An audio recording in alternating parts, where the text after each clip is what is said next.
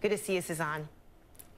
It's great to see you, Fred, and I have to thank you. I have to thank CNN because we are grateful as a family that we were able to do a three-part series last year on ALS before it became popular. I mean, this is something that 2.5 years ago when my mom was diagnosed with this disease, I didn't even know what it was. And now people come up to us, they come up to my mom, they ask, how can we help, what can we do? And they are learning about what this means for so many of us who are directly impacted. And you have really helped educate so many people about it. And along the way, especially with this ice bucket challenge, it has been a plight that you've talked about for you, for your mom, but really your whole family. And so we want to show how your whole family got involved in this ice bucket challenge. We accept. Yeah! My mom was diagnosed with ALS 2.5 years ago, and she is still in the fight. If you'd like more information about our story, please go to malveaumission.org. We also are challenging today Wanda Sykes, Angie Harmon, as well as CNN being the leader of ALS awareness, my boss, Jeff Zucker. Are you guys ready? Yeah!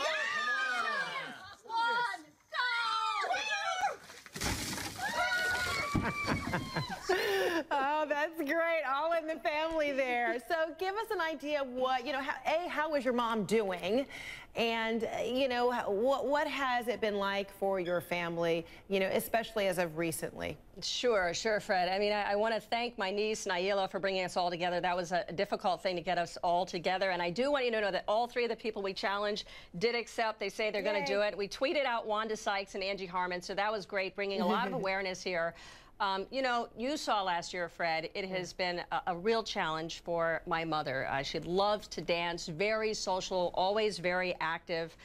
This was fast-moving and hard-hitting. She now has 24-hour care, a great team of caregivers, and my father and my sister who have been taking good care of her. And this disease has robbed her of almost all of her physical abilities. She still has the feelings and the emotions inside.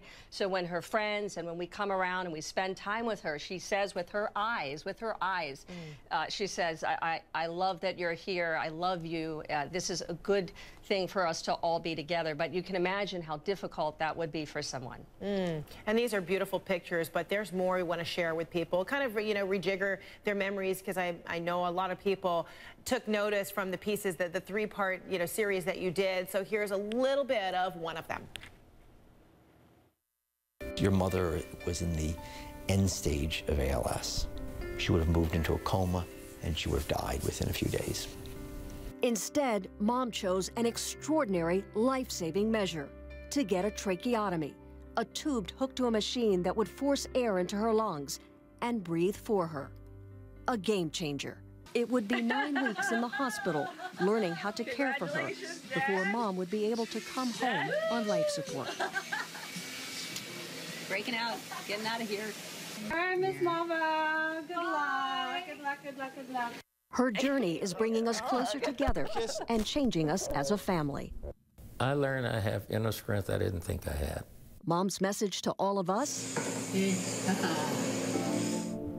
it's brought your family closer together. And then, oh, by the way, folks may have noticed they haven't seen you in a little bit, so your family has grown. You're now a mother yourself with the new addition, Soleil. How has that kind of, brighten your mom's eyes, too? It's so wonderful, Fred. I'm so glad you asked me about that, because she's a grandmother all over again. And, they spend so much time together, just mesmerized by each other. They sit together and they watch, and she brings a new life, a new energy into our family, which is really very welcomed. I wanted to emphasize again, this is something where over the last 2.5 years, she's lost her ability to speak, to eat, to breathe, and move on her own. And so when you have something that gives you kind of that energy and a boost, it's so welcomed. It's something that we really needed. And it's good to be back, Fred. It's good to see you as well. And for all of those who are, supporting ALS, it really, it doesn't matter where you contribute, if it's MDA, the ALS Association. We decided to do Packard to support research.